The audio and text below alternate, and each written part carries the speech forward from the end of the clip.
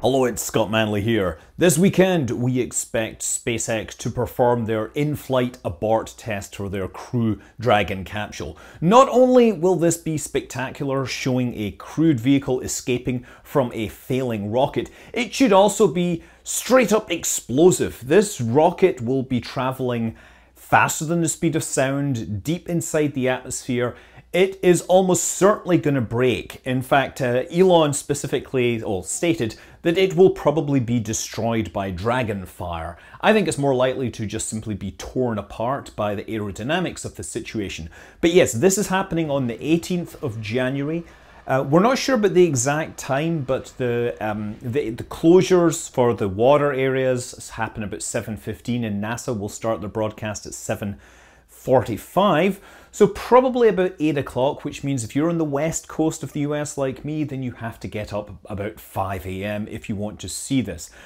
There's a whole lot of people with cool cameras that are going to be there to document this, because intentionally destroying a rocket booster as part of a test is going to be something I want to see from every single angle and at every single frame rate and spectrum and whatever.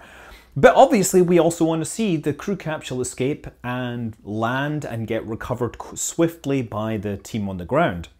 So it's also worth mentioning that this is going to be the fourth flight for this booster. This is actually the very first Block 5 booster that flew back in 2018. It flew 3 times then and was expected to carry the in-flight abort test in the middle of last year, but unfortunately that explosion back on April 20th, yeah, that sort of put a spanner in their works. But it will finally fly.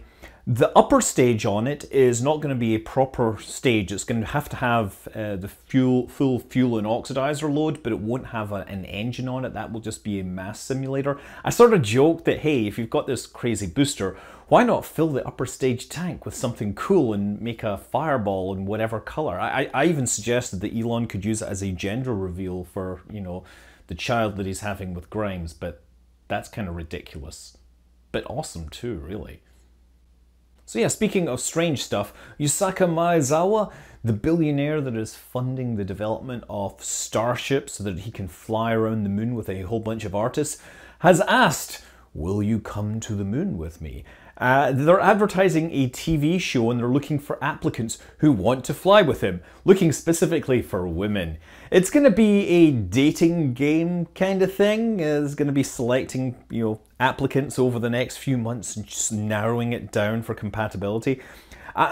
Yeah, this is obviously very weird. First of all, I don't like any of these dating shows, so I'm not interested, but boy, that would be really weird if the first woman to fly around the moon was someone who won it in a competition, a dating competition.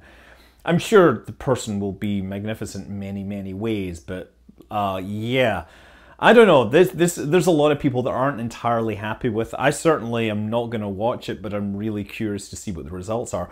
Of course, there's many people pointing out that Yusaku Maezawa was also the guy that was probably the person that was planning to fly around the far side of the moon in a Dragon capsule launched by a Falcon Heavy before it was switched out to Starship. And again, that would be him plus, guest. And presumably this was the same plan back then. I don't really know. Yeah, I don't know where to go with this. It's just way out of left field and it's not really science, so it's not my ballpark. But what is my ballpark is the continuing development of Starship. And yes, Mark 1 obviously met its death with spectacular, well, the front fell off and flew across the road in a failed pressure test. Mark 2 at Cocoa Beach has stopped development as the team from there has been transferred to Boca Chica to work on serial number 3, so it's not Mark 3, it's serial number 3. But before they built that, they wanted to do testing to make sure the fabrication techniques could handle the load. So they have a new bulkhead design which was being built over Christmas. Literally, Elon was tweeting out, I think on Christmas Eve, that he had been working late at night with to develop the bulkheads. They used a couple of ring sections, and the new rings are 5 foot wide sheet, and it's rolled into the 9 meter circle with a single weld. So these 2 bulkheads, 2 ring sections, were all welded together to create, something that would test all the welds. And then they did a pressure test, fully expecting that they were going to exceed the limits. So they had straps over the top to make sure nothing went flying, but more importantly, they filled it top to bottom with water because it meant that there was no gas in there to expand. When Mark 1 blew its top, it went off spectacularly because there was a lot of gas volume in there. They only had a very small amount of liquid. The gas expands, the liquid does not. So the test, I think they got up to like 7.1 atmospheres, and on Twitter, Elon said that they needed to get up to 6, but they want to get it up to 8.5, which will be possible if they work on their, their fabrication techniques. So that gives them basically an extra margin of safety. They need 6 to make it perform as designed. They need 8 or 9 to make it comfortable to put crew on it. So yeah, failing at 7 atmospheres, if you think about it, like a 9-meter wide dome there, the pressure on that was about 4,500 tons. And so if you take that weld that was holding on the bulkhead, the one that failed, there was 1.6 tons of force on every centimeter of that weld. So just think about that. It just took 1 point to break. But yeah, it wasn't spectacular. You just saw some water spraying out and then it just kind of leaks out. And we saw images the next day showing the bulkhead had sort of collapsed in as the water drained out. And at this point, of course, once again, shout out to Maria, Mary, Boca Chica Mary, Nomad, Lab Padre, everybody that is delivering these images to the community. These are the people you should be following if you want to find out more. So yeah, since then they've been taking in a lot of hardware to help with their welding, their fabrication. I saw like a water cutter that was in one of the photos. There's new buildings, enclosures to make sure that they can do this in an environment where the wind isn't blowing away their protective gases. So hopefully we'll start to fabricate a full-size vehicle again soon. Oh yeah, and finally, back to the regular Falcon 9. SpaceX is now the biggest satellite operator, having performed its 3rd Starlink launch. They have, well, that's them launched 180 satellites. I'm not sure how many of those are actually active, but one of the new batch has new dark coatings on them to improve or reduce the albedo, at least in the optical. So there's some discussion with astronomers.